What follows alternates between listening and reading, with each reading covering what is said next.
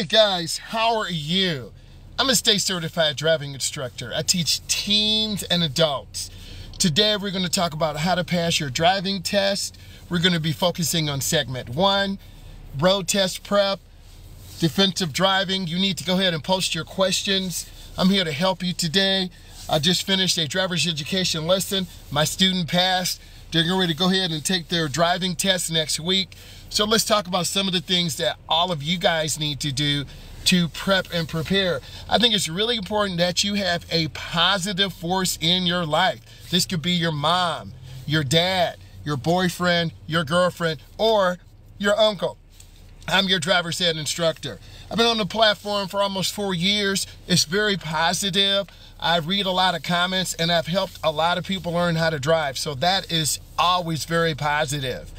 The goal today is to help as many people learn how to drive as possible, to answer your questions, to help reduce anxiety, and to make sure you feel comfortable to reach your goal. The goal is to get you on the road, to have you feel comfortable, and ultimately work up to passing your permit test, your driving test, and passing your knowledge test. So you need to go ahead and put those questions in. A lot of the common questions I get: how do I get signed up for driver's education? It depends on your age. If you're over 18, you're going to go to the Secretary of State, the Department of Motor Vehicles. There, you're going to take a test. You're going to have to pay a fee. You'll take an eye examination. Then you're going to drive for about 30 days with someone over 21. Once you drive with someone over 21 and you feel comfortable parking, merging on expressway, making right turns, making left turns, going into neighborhoods, doing three-point turnarounds, then you're going to go to take your road test. You have to practice your parking maneuvers, your maneuverability. If you don't practice, the odds will increase that you will probably fail your test. So you have to practice. You got to get a little bit better every day. Don't put pressure on yourself when you get out there and drive. You need to have someone who's really supportive, who's really calm, who's going to help you fully engage, meaning activation. Driver's education is a very personal thing. Teaching adults, thank you for the hearts, thank you for the love. Teaching people how to drive comes from the heart. You've seen a lot of my content where I really encourage people how to drive. But when you learn how to drive, you're going to learn to become independent. You're going to learn to have a good job. You're going to learn to end up going to a community school. You're going to learn to go away to school. So driving will open up so many opportunities for me, just like me on this platform. I've had so many opportunities and I'm so blessed because of you. Driving will help you appreciate your neighborhood. You need to practice making right turns through your neighborhood, left turns through your neighborhood, and looking. When you come up to the corner and stop, you've got to look left, you got to look right, you have to look left to make sure that you stop completely. Another common area where people fail, they don't come to a complete stop. When a right turn on red, thank you for all those hearts, I really appreciate it. On a right turn on red, you have to stop, S-T-O-P. You stop for a minimum of 3 seconds, 1001, 1002, and 1003. This allows the car to come to a complete stop. Then you look left if it's clear, you look right if it's clear, and then you look left. Always watching for pedestrians. There's a big, thick white line. That is called the stop line or stop bar. You stop behind that line, and there's a crosswalk. There are 2 thin lines. Also, you can use some of these things for your knowledge test. I'll be dropping some of those knowledge test questions and answers and micro quizzes later on today. Look at those, like those. So you've got to stop. Next, you don't want to run red lights or long yellow lights. If you can stop safely for 3 seconds, then you make the stop. If you get honked at, you made a driving error. Maybe you drifted out of your lane. Maybe you stopped on a green light. Maybe it was clear. There's always a reason why people are honking at you. So don't take it personal, but analyze your own driving. That was a good question. I want to encourage you to post questions. I'm here to help you. I'm a state certified driving instructor. I'm here to help you prepare for driving, answer your questions. There's a shortage of driver's education instructors like myself, so we are in high demand. A good driving instructor is funny. I got a good sense of humor. I'm always smiling. A good instructor is patient with you. They explain things thoroughly. We want you to live your best life, meaning driving as best as you can, taking good notes in class, doing well on your Kahoots. Hey, what's up? How you doing? Doing good on your Quizlet. I have a lot of interactive driving games that I use that are custom made for me. If you have questions on that, let me know. Good teachers also use a wide variety of sources. The internet is a good source, such as my content. You always want to think of getting better. We have a lot of electric cars that are out there too. A lot of students are driving in those now. They give you more freedom. You have more computer controls. So you want to make sure that you can understand the dashboard where you have a speedometer. Your car might be low on charge. You might have to get your car serviced.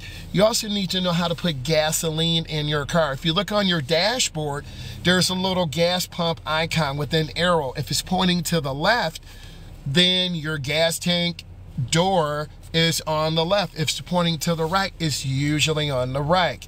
We teach students how to put gas in the car. You also need to check your oil. You're going to pull out a long metal aluminum stick. That is your dip stick. I know it's kind of funny, dipstick, right?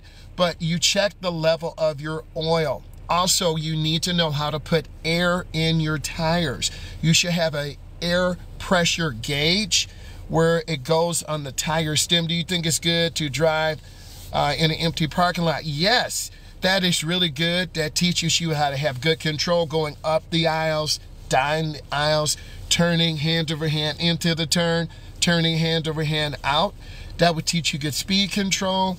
You want to have your mom or dad with you to control the car. A lot of beginning drivers lack basic speed control.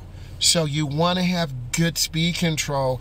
Go in slow to your turns. Of course, you need to have your permit when you're driving with your mom or dad or someone over 21. So practice those slow speed maneuvers. I'm an advocate of starting out in parking lots. You don't have to deal with pedestrians. You don't have to deal with traffic lights. You might have to deal with some high school students who are kind of clowning around. Do I need my permit if I'm 19? You need a permit anytime you are driving a automobile. You can't just jump into a car. Hey, I'm 19. Sir, where's your permit? Ma'am, where's your permit? So you have to have some type of documentation when you are driving an automobile. So understand what I'm saying. If you're 19, you still need to go to the DMV, get your TIP. If you're 18, if you're over 18 and up, you've got to go to the Department of Motor Vehicles and get your temporary instruction permit. If you're under 18, you're going to be enrolling in a Segment 1 driver's education program, typically through your high school, through a third-party driver's education school, where you're going to learn the rules of the road, where you're going to learn how to drive safely, how to drive at night, how to pass your road test. I do a lot of these things on my social media to help you prepare. Keep those questions coming in. My goal is to get over 1,000 likes. I'm at 531. Keep answering questions. I think you need to give yourself about 6 weeks. Typically, the driver's education class is about 6 weeks long. So you need to take driver's ed when you have time. You're going to have to go to class either after school at 2:30 to 5:30, after school 3:30 to 5:30, a 6:30 to 8:30. I've also done a 7 to 9 class where you're going to come in. There are 20 to 35 students. They're usually 2 teachers. I would drive most of the students. I would have a driving partner. He or she would get 10 students. We set up the schedules. We got to get you guys done in about 6 weeks. This is bringing you value. Drop some likes. I'm taking you through the real process. Whether you go through a third-party school, it could be your mama's driving school, your daddy's driving school, it could be drip driving school, tattoo driving school. There are plenty of great driving. Hey, how are you doing? There are plenty of great, what's up, Julian?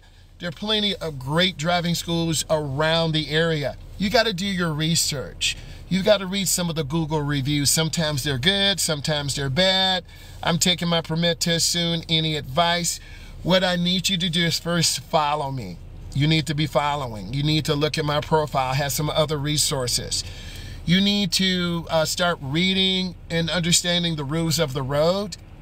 You know, whatever state you're in, Texas, Michigan, Illinois, California, you need to get the Department of Motor Vehicles, thank you for the hearts, of whatever state you are in. Then you're going to start reading and understanding the rules of the road. It's relative to whatever location you live in. And you want to start practicing that once you get into the class. Most instructors, they'll have 2 guys, 3 guys, 4 guys, and then you'll be driving hopefully within the first week. How do you properly parallel park? First, I need you to follow me. And then you're going to be seeing my videos on parallel parking that have 250,000 views, 350,000 views. You need to line your vehicle up and reverse back at a 45 angle. Cut your wheels all the way to the right. Back in slowly. I have my class certificate. Yay! I'm so happy for you. Now you got to start practicing. You've got to get out there on the weekends and practice in your neighborhood, working on right turns, working on left turns, reverse parallel parking. You want to feel comfortable. You will feel nervous when you start driving, but as you drive, you're going to have to go to downtown. You're going to have to go up north. You're going to have to go out into the country. You're going to have to drive at night. You're going to have to drive in the rain. All of these things will help you become a better driver. So, oh, thank you. I really appreciate that. Drop some hearts, drop some likes. Please follow, please subscribe, please do those things. I want to continue to make high quality content to teach all of you how to drive, because I'm very passionate about driving, whether that's in class, study guides, road test prep. You tell me what you need, and then I'll be making that content based on what you feel is important.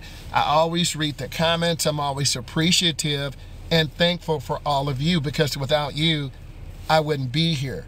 So driver's education is expensive. They are talking about putting it back in public schools, okay? Because we want to serve the entire public, not just a small segment of the population. Everyone deserves to have a good driver's education experience. And some people go to third parties. They're a little bit more expensive. Some people wait until they're 18. It just depends on your situation. Some of you might say, well, my mom and dad feel I'm not ready. Well, listen to your mom. Listen to your dad. They know you better than me. But at the same time, if you have those questions, hey, do you think I'm ready for driver's ed? Are you going to take the time to practice? Do you have a car that you can practice with? A lot of people, 17 and a half to about 25, don't have a car to practice with. So you got to find someone in your family who's willing to let you drive and who will support you. Typically, it's your chilled uncle like me. It could be your mom or dad. Remember, your parents are still working, right? They're not going to be retiring until probably their late 60s, early 70s. What is the purpose of the left lane on the highway? There are 2 lanes on both sides of the highway. We're talking about North America. There's a lane on the right over the white line. That's in case you break down. That's called the edge line or fog line. The lane on the left, if you break down on the left side, you might not be able to get all the way over to the right. So those lanes are for emergencies. You can't drive in that lane, but that lane is there in case your car breaks down.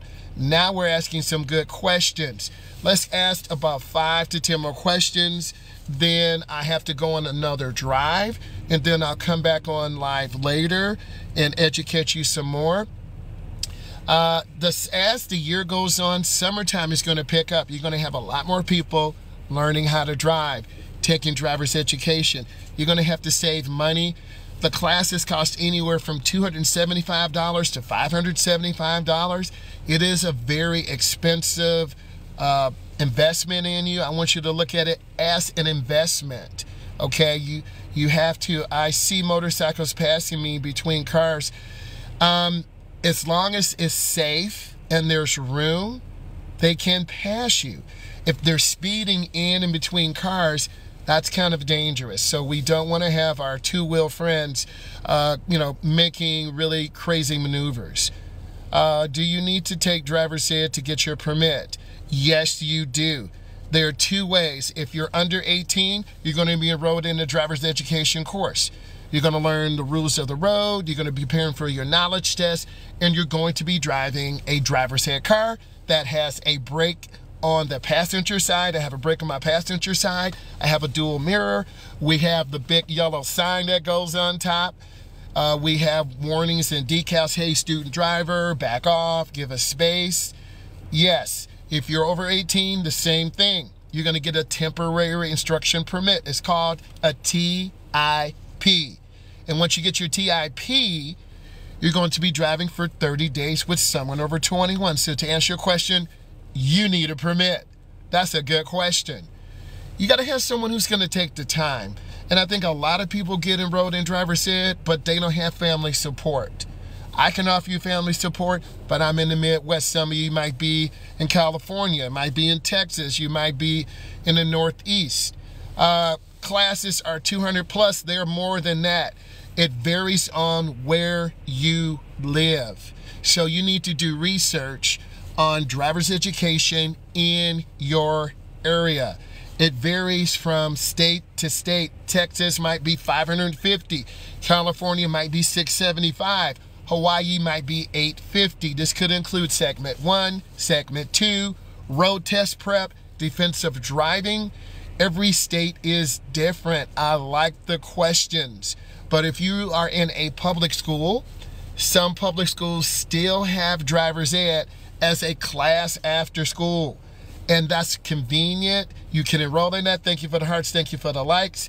You can enroll in that class. You take it as a class. Usually it's a 1-credit class. It's during the semester. You learn the rules of the road. I just got my license mailed to me. Hey, that is awesome. I took it at my high school in Florida. That's awesome. Those Floridians, driver's education on a national perspective.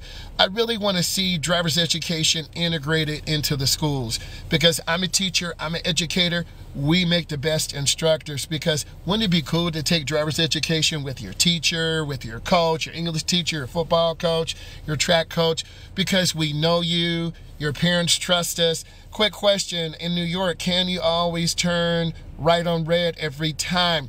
You need to look at the laws. You need to look at the signs. So let's pretend we're up at an intersection. You look up. If there's no sign there, you still have to stop. STOP. You got to stop first. And look, if it's clear and there's no sign, you can turn. Always stop because there's a red light there for a reason. I love it. Keep the questions coming in, right? Julian, I really appreciate your caring, right? You asking good questions. And then what we'll do sometime, we'll go live together, we'll share. That's really important. Hey, I got a few more minutes here. Ask some more questions. That's super important because the more you learn about driving, the better you're going to be and the more equipped you're going to be. Driving is about knowledge. Driving is about education. How long does a driver's ed process take? Typically about 6 weeks. How long did you have to mass debate before? How long did it take to have to? Okay, so 6 weeks, 8 weeks, it depends. If you miss a day in driver's education, you're going to have to make that up. Okay, you also said I have to drive with my parents. They don't regularly stop completely. Well, what I need you to do, Kay, is practice stopping. You want to prepare for the road test. I drove a student yesterday to prepare them for the road test. Stop behind the stop line. Drive within the speed limit. Look left and right. You do those things because you're going to be taking your test. That is so important. I want all of you to become safe drivers. And then kind of to kind of encompass this, if all of you were in my virtual class, we would first get in, I would have you work on the virtual study guide. That takes about 25 minutes. I would have a countdown timer going. Then we would go over all the questions together, right? Go over the questions together. After that, then we would do a Kahoot or Quizlet going over road signs, pavement markings. Then we would see some driver's education videos, right? How do you properly park on uphill and downhill? That's a good question. If you're parking downhill, you put your park brake up. Then you turn your wheel all the way to the right. My parents are forcing me to join the mass debate at the table. Do what your parents do. Listen to your parents. The family is the first teacher. Whatever your parents say do, you do. Listen to mom, listen to dad. On that standpoint, thank you for the support. I need you to go ahead and follow me, leave comments, and I will come on later. You guys are awesome. Hey Tiff, how are you? I will come on later today. We'll talk, we'll interact. Thank you. Bye.